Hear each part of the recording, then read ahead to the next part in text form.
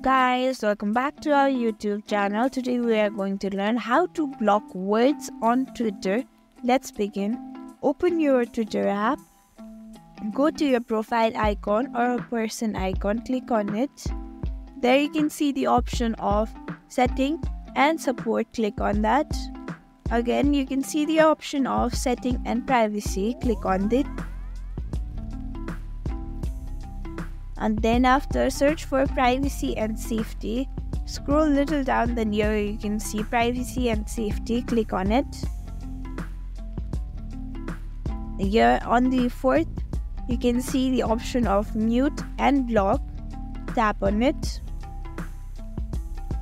Here they have given you 4 options of blocking: accounts, muted words, muted notification. Tap on muted words.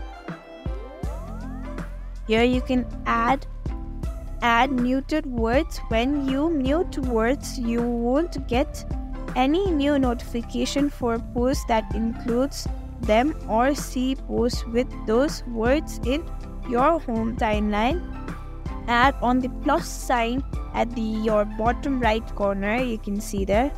I don't want violent word in any phrase, or I don't want to see the tweet of any violent activity, so I will type violence. And then you can see also mute a username or hashtag at a time.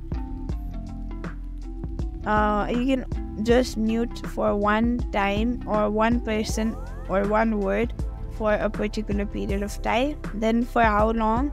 Home timeline notification also will be turned off. Whichever option you want, you can click on anyone or from people you don't follow. Then tap on save. Here you can see your words have been muted. Violence forever. Thank you for watching this video. You can like, share and subscribe to our channel for more such content.